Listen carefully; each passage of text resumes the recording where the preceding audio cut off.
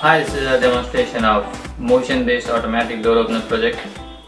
So this is the same concept used at malls and railway stations as well as other such facilities for opening and closing the doors automatically whenever a person arrives at the door. So this concept uses PIR sensor, that is passive infrared sensor.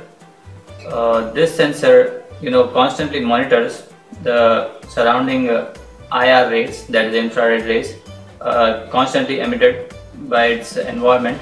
Every living being emits infrared rays of a certain magnitude.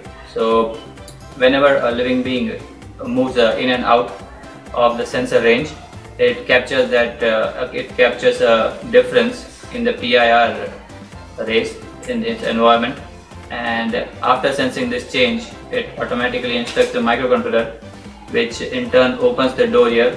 This is used to demonstrate as a door. So this system is powered by a 12-volt transformer, which powers the microcontroller. The microcontroller is then linked to the PIR sensor to capture the IR rays from the environment, and it also is connected to a driver IC, which is used to operate the door accordingly. So let's see how the system works. So as you can see, the door is closed for now. As long as there is no movement in front of the sensor, it remains closed. Now let's simulate some movement here.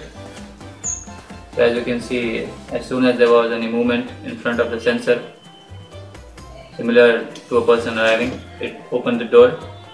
And one more interesting feature is that even if the door is open and while closing another person arrives at the door, so the door should not close fully, it should open from that particular instant.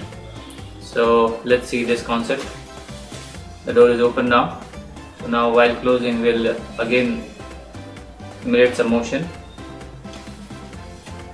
So as you can see, while closing, even if a person arrives in that time gap, the system still recognizes the person and opens the door accordingly.